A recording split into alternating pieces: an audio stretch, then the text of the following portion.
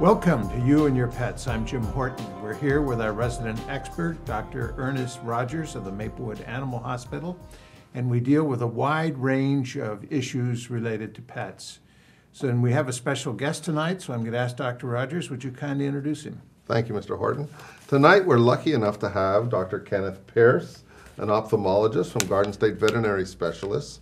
And Dr. Pierce actually comes from Narlands.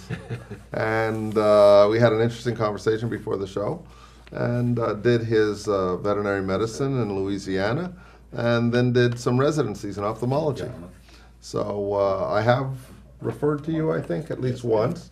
And Dr. Pierce is what the general practitioner calls a backup. When we can't handle it or when we get over our heads in an ophthalmological case, we'll refer to Dr. Pierce. Okay. So what was your training in veterinary medicine that you became an ophthalmologist? How did that work? How did that flow? Yeah, so my training began with, after undergraduate school at Tuskegee University, I went to Louisiana State University, where I'm a New Orleans native, for veterinary medicine, which is kind of the equivalent to medical school for physicians. After 4 years of education there, then did two internships. One was a rotating small animal medicine and surgery internship at the University of Tennessee, and then spent a subsequent year in Southern California with a research facility, as well as with a specialty ophthalmology practice called Eye Care for Animals in Southern California. And then from there, went on and did residency in ophthalmology. The majority of ophthalmology residencies are a 3-year commitment, whereas there are some that do require a 4-year training, which gives an additional year of kind of basic science training for an additional degree. Yeah. So we should make it clear that the residency is above and beyond veterinary medicine. Correct. The 4-year program gives general medicine surgery. It includes ophthalmology, anesthesiology, and all the other sciences. But the education that Dr. Pierce got as an ophthalmologist is well above and beyond what I got when I was in medical school. Okay. Why did you choose ophthalmology? So that's the one of the best things I like about ophthalmology is that it combines medicine and surgery, as well as I'm not limited to just particular dogs and cats. I can look at any animal and go anywhere and do it as I see fit. So it keeps the variety going. Yeah. And so what kind of exotics have you dealt with? So the exotics that I have dealt with range from pocket pets, from gerbils to guinea pigs to ferrets to as large as elephants, lions, tigers, snow leopards. Yeah. You have done that. Yeah. So were you affiliated with a zoo or something? Yeah, the zoo in Baton Rouge, Louisiana, when I was during vet school, as well as after my residency training, spent a year and a half at faculty at Louisiana State University, so teaching there. And then during my 4 years of residency at Michigan State University, we worked a lot with the zoo right there in Lansing, Michigan. Oh, for heaven's sakes. Yeah. So when you were doing the elephants, I guess you used a ladder? No, they actually trained the elephant to kind of tuck his head down a little bit there. So they were well trained. It worked out pretty good. What interests have you pursued in ophthalmology? Do you have an area of concentration within the concentration? Yeah, so during my residency training, I pursued a master's degree, and I got a master's degree. And part of my research was associated with retinal degenerative disease called progressive retinal atrophy, or PRA. It's very similar to the condition called retinitis pigmentosa in people. And so part of my research was looking at a drug that potentially may have had some implications in affecting dogs that might be at risk for this disease, but that drug didn't. But so my field, or my area that I like a lot, is retinal disease there. But how does that relate to macular degeneration? So macular degeneration itself is just a little bit different as far as overall the makeup of the pathology of the eye itself, right, as far as anatomy compared to the dog. Okay. And people, we have a central area where a lot of our vision, especially depth perception, comes from. Whereas in dogs, they don't have that depression within the retina. They just have a higher concentration of the cells there. That's very similar to what we have, but the condition of progressive retinal atrophy mainly affects the general population of photoreceptors within the retina, basically the general retina, whereas macular degeneration mainly focuses on that main area that gives us Acute vision. Yeah, acute vision, exactly. Yeah. So it's interesting because I'm sure some of our people watching today are very familiar with macular degeneration and a lot of the other diseases we've talked about. But I want people to understand that Dr. Pierce is as much an ophthalmologist as the physician who's an ophthalmologist. That the diseases he treats are just as complicated, just as intensive, and require the same amount of education that the general ophthalmologist in a general practice for a physician would need. Okay. What are the basics of a canine and feline ophthalmological, I'll get that, I really will, ophthalmological examination? Yeah, so the kind of what you can expect if you brought your pet to me for examination would be, first of all, a general assessment of, is your pet visual or not, how well it's navigating around the room or down the hallway as you bring your animal in, as well as a general assessment of, do things, when you look at his eyes or her eyes, as well as your animal's face, do things look symmetrical or totally different there? Do you use an eye chart? I find an eye chart's very useful. if they would speak, you know. And then after that, we just take it to the next level with basically getting some baseline information from your animal, how well they're producing tears, what is the pressure within the eye, if it's high or too low, as well as if there appears to be any scratch to the surface of the eye anywhere. And then after that, just like when you go to your ophthalmologist and have your eyes dilated to make sure they look at the back of the eye, we do the same thing. We'll dilate your animal's eyes and then get a overall view of the eye itself. Look at it with some magnification, see if there's any subtle problems there that need to be addressed and taken care of. How do you actually work with an animal in that case? Do you give it a sedative before you start, or? So only if they're bad. The vast majority of animals, probably like 90% of them, we do with them awake. We sit them on a table, and mainly they just require a little restraint because not every animal is used to basically being held down to have their eyes examined. You know, they're not held that way at home, it's kind of like trying to give a toddler a medication. You know, you can't tell them to hold still because they don't understand. So only the ones that are either scared or fractious or trying to bite or things like that do we need to give them a sedative to do an exam with. Do you use a muzzle when you're examining? Yeah, so we use a lot of muzzles when my face is that close to their biting end. I prefer to use a muzzle when I'm looking at their eye. Yeah, so if there's a little suspicion that they're scared, they might bite or something like that, then we do put a muzzle on them. Because my face is like right here, next to him. So. And I think Dr. Pierce is being a little bit modest because when he's looking at the eye, he's also looking at the whites of the eye to see, are they yellow? Could there be liver disease? Is there something else going on? Are they injected or red? And we'll see that in some of the diseases we'll talk later. And he looks at the cornea to see it. The glassy part of the eye, the cornea, is very indicative of what's going on in the dog. And I think they say the eye is the soul to the body.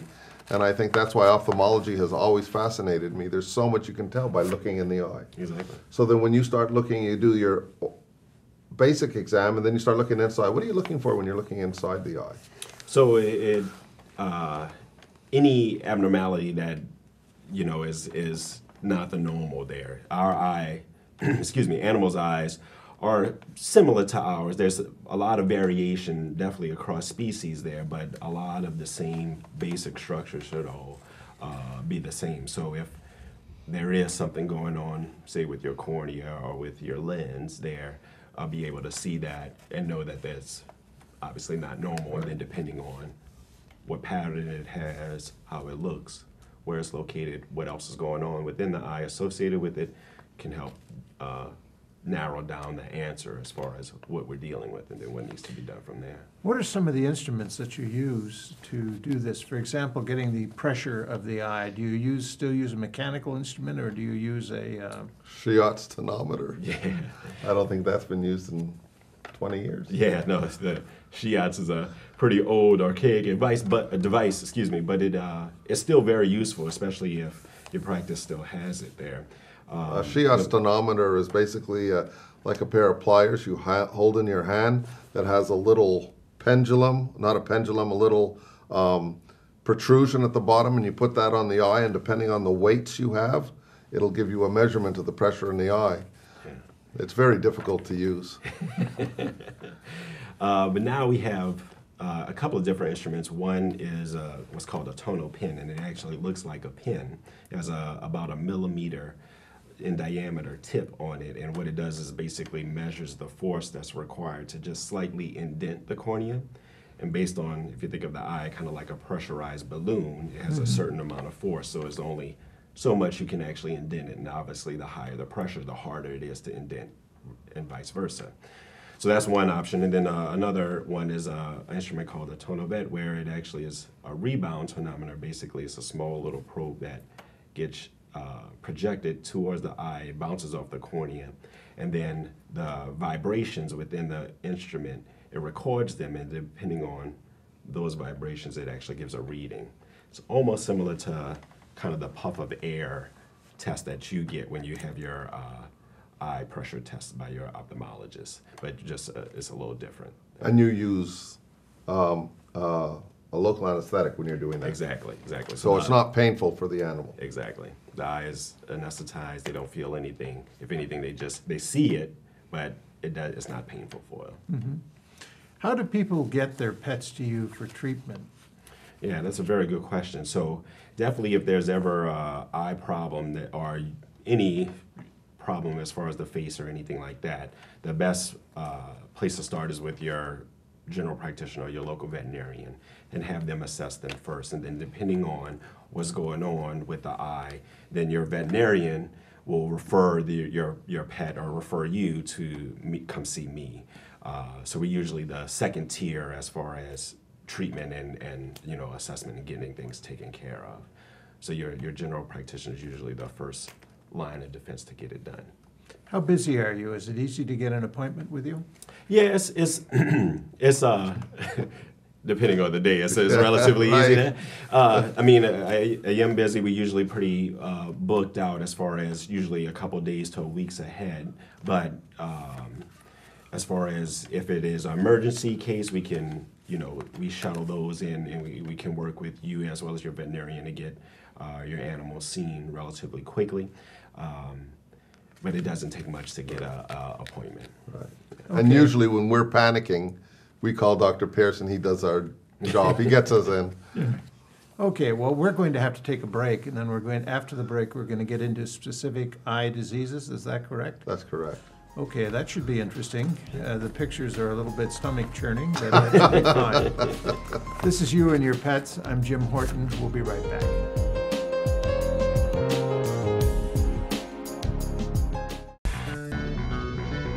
Television is a powerful and influential medium that allows different groups the opportunity to produce programming that directly affects their own communities. Public, educational, and government access channels ensure that all people, regardless of race, age, gender, disability, religion, or economic status, have access to local government information and the use of a public communication forum. Make sure everyone has a voice. Support your local PEG channels.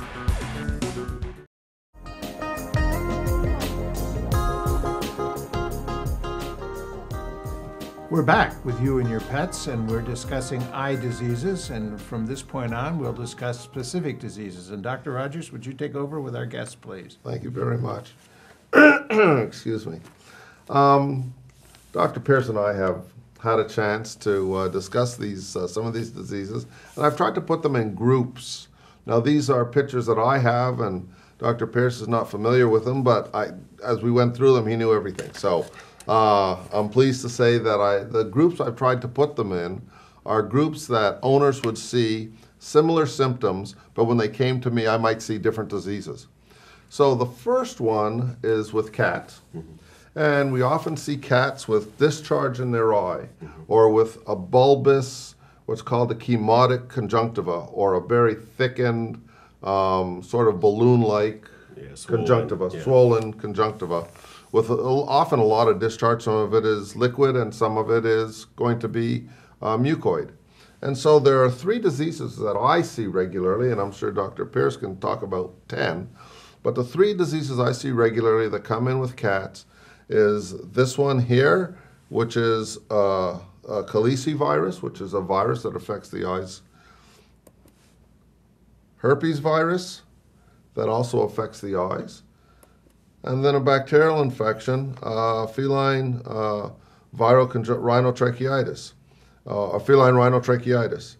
And these 3 that I see, would you like to discuss them? And yeah, so probably we'll go back to the herpes one, because herpes is usually probably the more common that we see. So herpes virus is one that young kittens are mainly exposed to from their mother, usually, or they could be exposed to from other cats. So it's one viral disease that is contagious from cat to cat, not from cat to human or anything like that.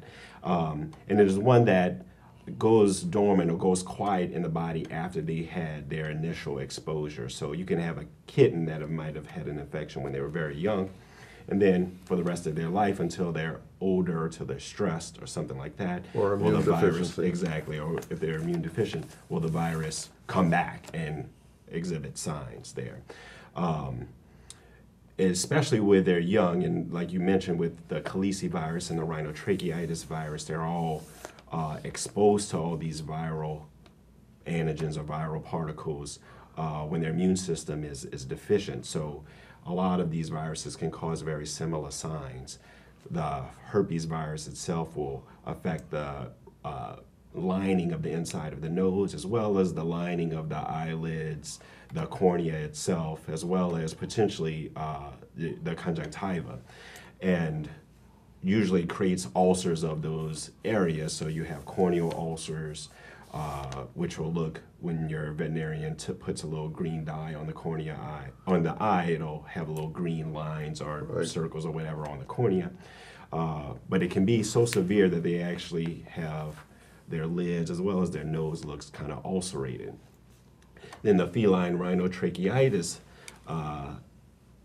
virus or infection there is when they get they may have had a little bit of herpes, or they may have had just that disease itself, and they get a bacterial infection on top of that, so it affects more of their respiratory tract. They get discharge coming from the nose a fair bit, a little bit of discharge from the eyes, because the eyes are also inflamed as well, but we don't get as much of the ulcers that, for example, herpes will give us. Right.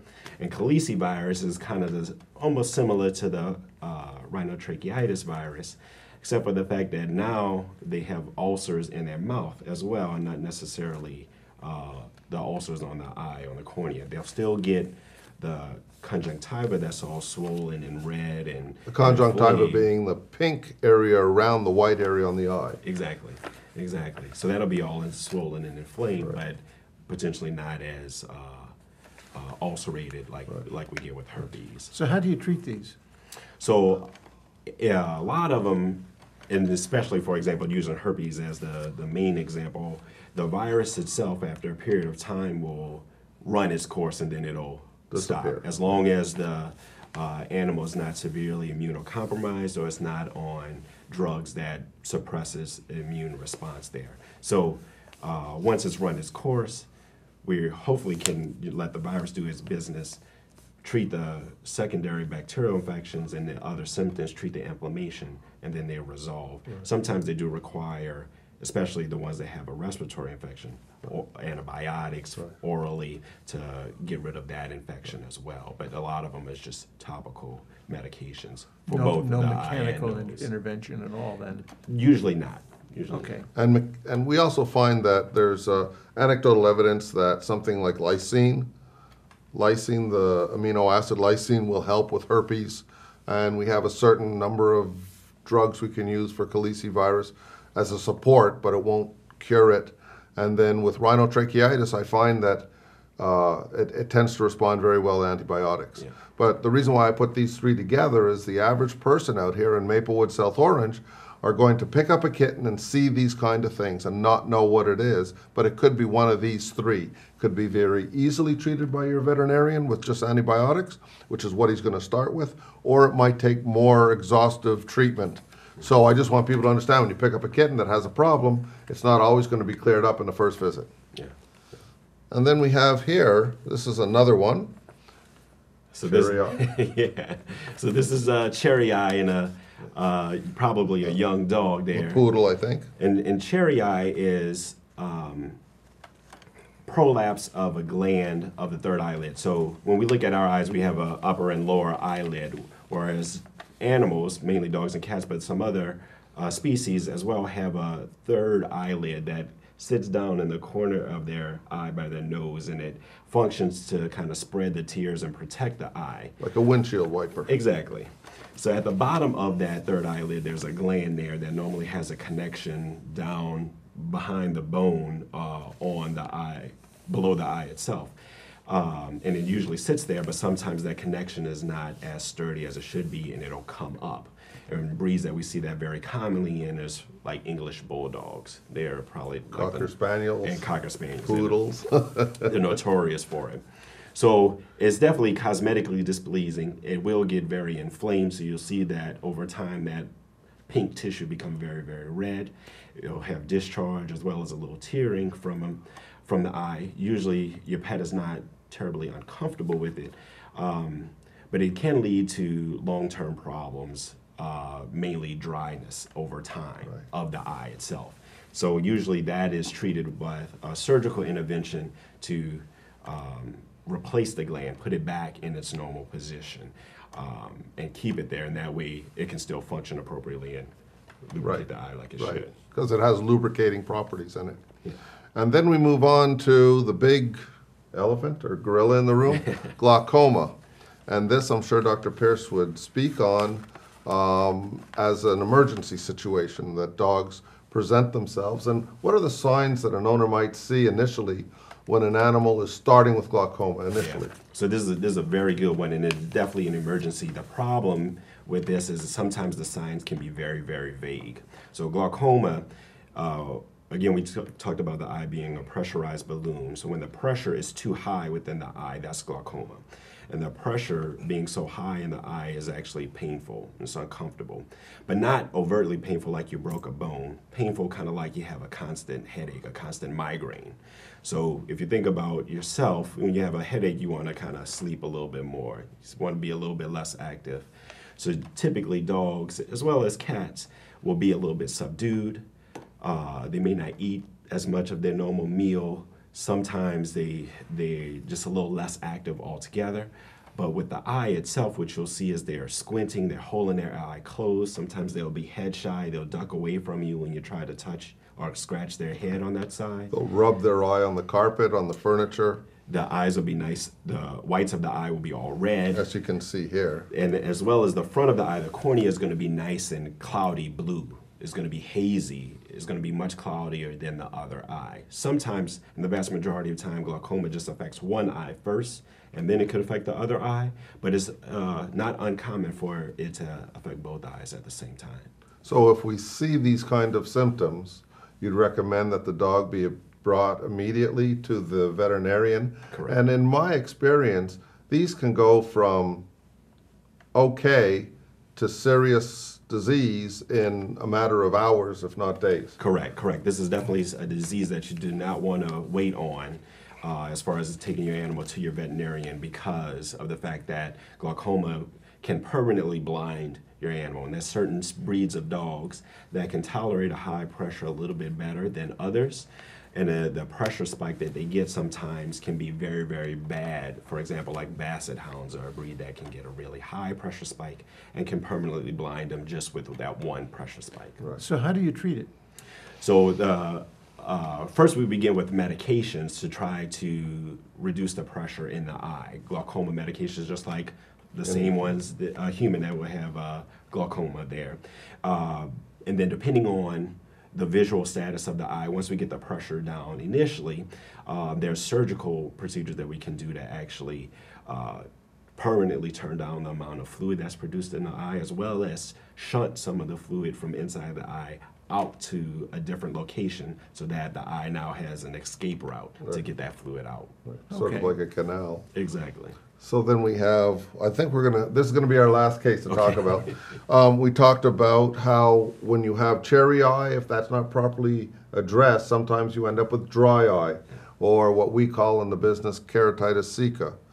And so it's KCS, and I think this is an example of keratitis sicca and the specific points of this that are important for our owners. This is classic.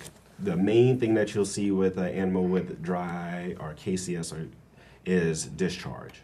So your animal never had discharge before coming from the eye, and discharge is kind of that yellow-green material that's constantly coming from the mucoid. eye. Exactly.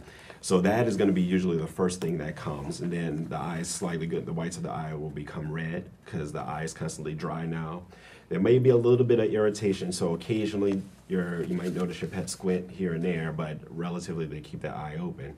And then if it gets so bad and it's been going on for so long, it can actually turn into a blinding disease where they put in a bunch of blood vessels in the cornea as well as a lot of pigment in their cornea. And that pigment is kind of like mud on your windshield that you can't see through.